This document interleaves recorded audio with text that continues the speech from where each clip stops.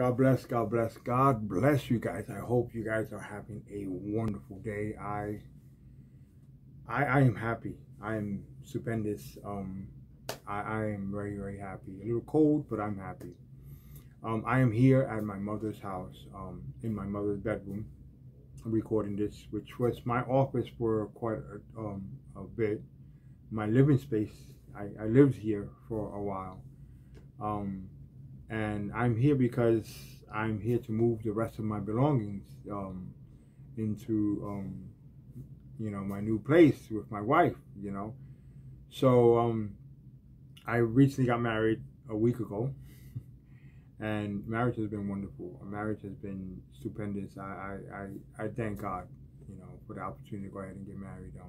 And I can't stop smiling. I just can't. One of the things that made this possible was the Lord. In all this, God opened the doors, made all this possible. But before we get into all that, I wanted to go ahead and discuss a topic that has been on people's minds, and which is whether or not one should remarry. It's a very touchy topic. I'm not going to go into depths, but I'm going to go ahead and use myself as a point of reference and go ahead and explain myself, so that way you guys have a little bit of an understanding. I have been married before. I married at a very young age. We went to a courthouse. We were young, and I could say naive at the time. We didn't understand how much work goes into marriage, and we weren't serving the Lord. We weren't very serious in our commitment with God. So unfortunately, we stopped going to church. When you stop going to church, you stop serving the Lord, things go bad. So that commitment to God was completely gone. Even though we didn't get married at a church, it was gone. We got married at a courthouse. Eventually, that led to divorce. We got divorced. A lot of issues happened before we got to divorce, but it led to divorce, and it was difficult. I'm not gonna say it was tough, but it was difficult. I never thought I would get divorced, and that was a trying time in my life. Long ago, almost 20 years ago, that happened. But I also had a kid out of wedlock after the divorce. Adriana was born, and a lot happened. A lot happened since then. This is Princess. I guess she wanted to go ahead and be part of the channel. Anyway, so a lot happened. I love you, Adriana, and like I said, a lot happened. I'm not gonna go into discussing the details of what happened, but a lot did happen, and it's sad, But again, this is what happens when you are away from the will of God, when you're not serving God, when you're not taking your life serious or your commitment to God very serious. And I didn't take it, I completely abandoned my commitment to God, to the point where I actually went a whole different way. I started drinking. I got into alcohol addiction. I would drink every single day, for whatever reason. I would find a reason to go ahead and drink and celebrate. I was a loner. I wound up being, single. I wound up being homeless. I wound up, so many things happened, with concerning that alcohol addiction that it was not pretty. It was not pretty. But here we are, 2020, and I met a young lady that we share a lot in common. We have an inner circle that's in common. I committed myself, or made a recommitment to God, to serve Him, accept Him as my Savior, and every day He gave me strength we're talking about 2017, he gave me strength every single day to go ahead and fight alcohol addiction. He gave me strength every single day and reminded me that in my weakness, his grace is sufficient. You know, I learned not to rely on what I can do, but rely on what he can do for me. And he did a lot. He did a lot. More than I could ever ask, and more than I could deserve.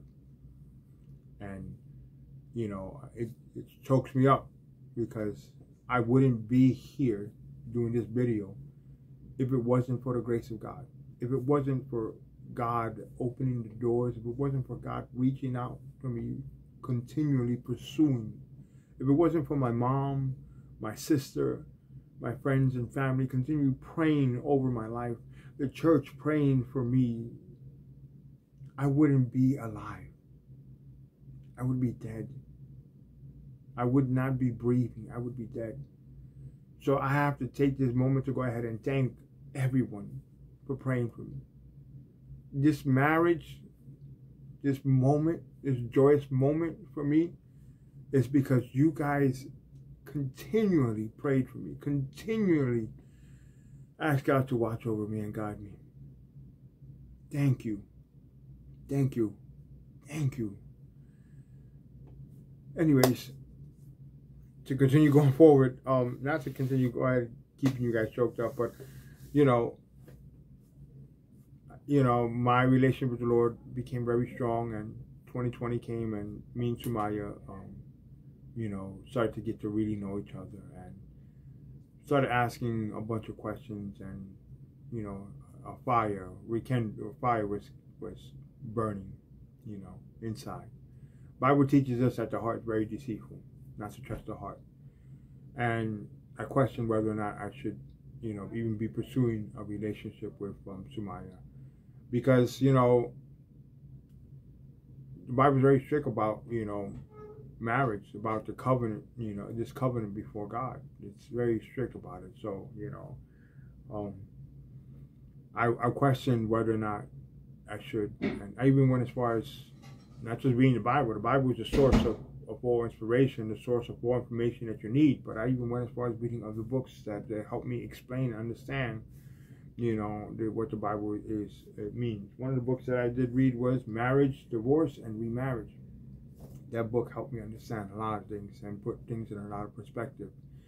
But I didn't just stick to this book. I also read a whole bunch of other books and, did a whole bunch of other things. I prayed and I read the Bible, and for a period of time, that's what I was doing. And then eventually the Holy Spirit reminded me, to seek the counsel of others. And, I was reading that verse and over in my mind, and I realized that I have to go ahead and talk to my pastors. And at the time, I talked to my pastors, Efrain Hassaj, and his wife Judy Hassaj, and they gave me sound advice according to what the Bible says, and gave me their blessing and told me, we're praying for you. We are praying for you. They were happy for me. They're praying for me, and and that's what you do when you're uncertain, when you're not sure about something. You're supposed to go to your pastors.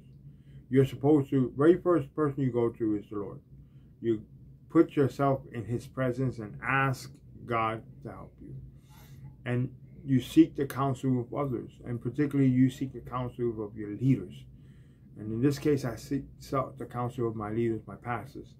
And then I presented myself to her pastor, and I asked him for advice. He gave me, without knowing, the same advice that my pastors gave me. He gave me the same advice. Now, my pastor and her pastor don't, it's not like they pick up the phone and talk to each other, but they're both pastors, they're both leaders. And now her pastor is my pastor. And the reason for that being is because I moved to New Jersey. But,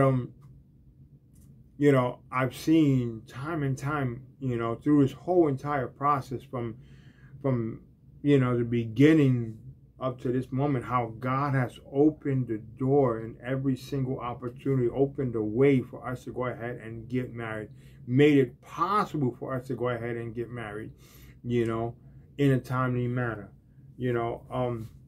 there's so much that I can go ahead and cover, but I don't want to go ahead and bore you guys. I will say this, that I trust the Lord with my life, you know, and when I'm not certain about something, of course, with prayer and reading the Bible, the number one thing that I always do is go seek the counsel of my leaders. In that case, my pastors.